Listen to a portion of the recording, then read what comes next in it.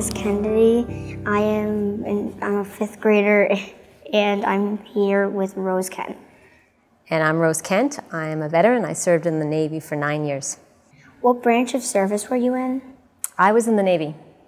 I started at the Academy, the Naval Academy in Annapolis, Maryland, as a midshipman, which is the rank or the title you get when you're at the Naval Academy, whether you are a boy or a girl. And I served for 9 years, and when I left the Navy, I had the rank of Navy lieutenant. Why did you choose to go into the military? I chose to go to the military because when I was in high school, during that period, for the first time, the Navy announced that they would open the Naval Academy to women. Before that, only men could go to the academy.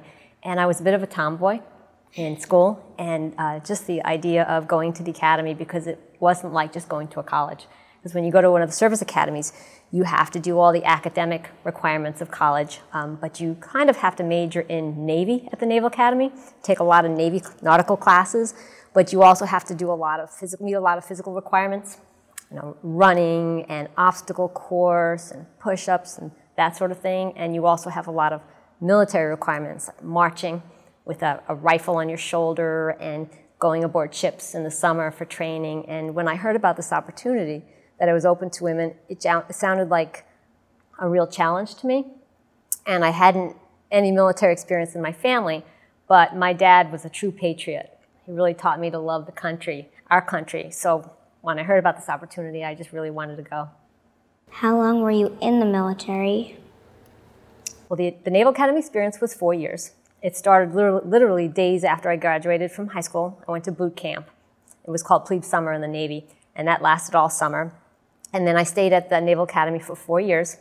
And when I graduated, I received my oath of office and became an officer, and I served in the Navy for 5 years. So it was a total of 9. Where did you serve, and what countries and states? Well, when I was in the Navy, things have changed, and I think they've changed for the better, because women today who go into the Navy can do just about everything that the men can do. So if you would decide to go into the Navy, and you do great in the Navy because the Navy likes bright young women, you could do whatever you wanted. You could go aboard a submarine, you could fly any of the Navy's, any of the jets, you could command on a ship, you go into the Marine Corps.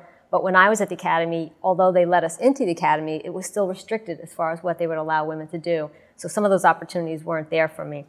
So when I graduated, the first thing I did was I was stationed in Washington, D.C. as part of the Navy's administrative board. And I served there for a few years, and from there I went to San Antonio, which was a joint command, meaning all the branches of service were there. So most of the time I was in the Navy, I was really on shore. I wasn't aboard ship, but I did have a few nice experiences, including one stunt where I was on a destroyer for 4 weeks, the USS Iowa, and that was really exciting. I flew over to Germany, I met the ship in Germany, and we came back to Norfolk, Virginia, and that was terrific. What was military training like? Military training, it was demanding. A lot was expected. You had to get up super early in the morning before the sun, go out there and run a few miles, run hard, run fast. It was summertime in Maryland, so it was so hot and sticky. And people were yelling at you a lot, for a lot of things that seemed kind of silly in the time. But you learn as you're going through it. It's kind of a game that they play to see if you're tough enough, if you can take it. So I found the training hard, but I also learned to really dig inside myself and to really rely on my classmates who became my teammates in the Navy. What machines did you use in the military? Machines. Well, again, I was more of an administrative capacity, so I didn't do too much with machinery. But in my second assignment, when I was at a joint command, that was a really interesting place. It was called the Joint Electronic Warfare Command. The nickname was called the Juke. But that was a little bit of the kind of spying, if you will, that goes on. At the time, we were in the Cold War, where we were really looking at Russia as a major threat. And so we did we had a lot of ways to check on their equipment and their radars. So there was a lot of high-tech gear going on there. And a lot of it was classified, so we couldn't really talk too much about what we did. What did you eat while serving? What did I eat? Well, the Navy had pretty good food, actually. think we were really spoiled, so I ate a lot of the things that I still eat. I ate a lot of ice cream, ate a lot of good, healthy food, and had a good amount of snacks, too, when I was standing watch. What did you like to do in your free time while you were in the military? In my free time, I liked to run. I really enjoyed running. I did some road races and whatnot. I love to write, which kind of really led to my career now that I write children's books for a living, and I really did a lot of that in my spare time in the Navy. The Navy gave me a lot of opportunity to do that, even aboard ship. You know, I would serve a watch on the ship, and then I would have a break time, and I would go and sit down and I would write stories. So, did you earn any medals or citations? I did. I earned a number of medals. I served not during a period of combat. I certainly wasn't like the brave men and women today who have to deal with combat situations and their assignments, but I did earn a few medals when I left the service for leadership. Was serving the military a positive or negative experience for you? It was a really positive experience for me, Kennedy. I think it taught me to dig deep within myself. And I think so many of the lessons I learned at the Naval Academy about dealing with some tough things carried on and stayed with me for the rest of my life. So it was really positive.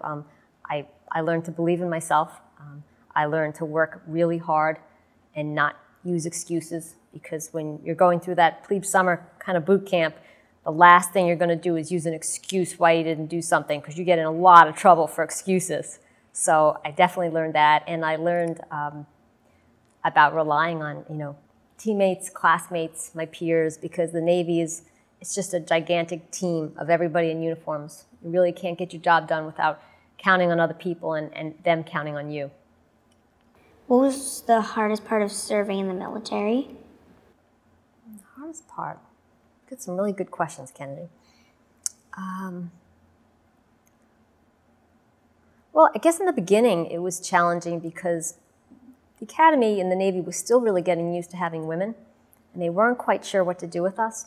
So there were some challenges. For the most part, the people were terrific that I served with, but there were some people, especially early on at the Academy, that weren't too happy about women being there, and they would give us a hard time, the women in general. And it was a tough enough experience to get through with all the challenges of the military demands and the physical demands, and, getting yelled at and trying to get your work done, marching on a super hot day in a very stiff dress uniform. But if you added to that the feeling that some people didn't want you to be there, that was hard. But again, those people were in the minority. What is your proudest accomplishment while you were in the military? I think serving my command in various capacities. One of them was kind of a sad experience, but I'm proud about the way we did it. While I was serving in San Antonio, an enlisted chief who worked for me, he died very suddenly and unexpectedly. And it was very hard on him. It was very hard on his family. And he had requested, before he passed away, to be buried at sea. So we had to make that happen. And here we were in San Antonio, Texas, no ocean. And we had to figure out how to do that at a very busy time for the United States Navy. So it took a lot of logistics.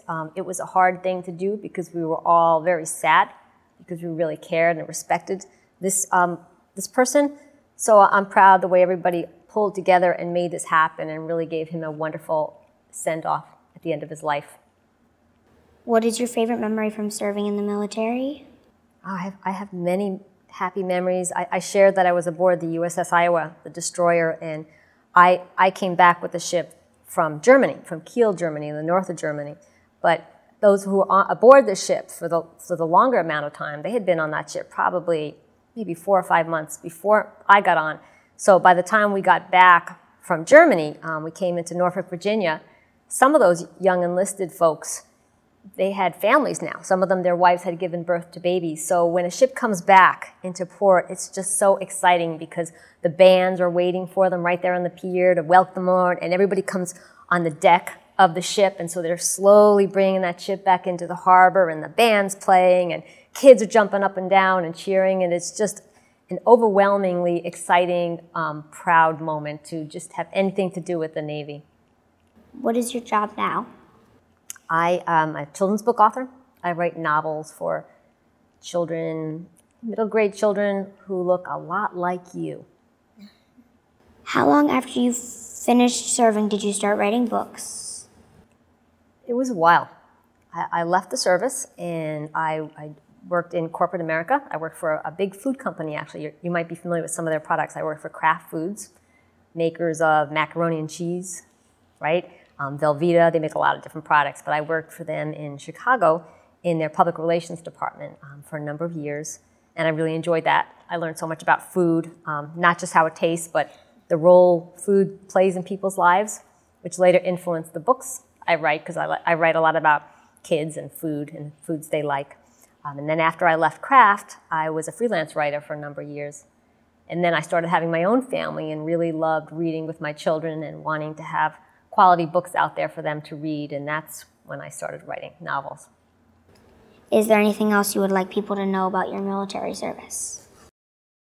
I'm just so grateful that I had the opportunity to serve this country. You know, sometimes I think we'll see a commercial on television for a military person or hear about the military and it just sounds so high and lofty, but there are just so many everyday wonderful people walking around who serve in the military or who could one day, and I want them to know what a wonderful experience it was for me, and if they have any interest in it, to pursue it, because it's terrific work that changes your life, and it really helps you whatever you end up doing for the rest of your life. Thank you so much for letting me interview you today. Thank you, Kennedy. You've been a great interviewer.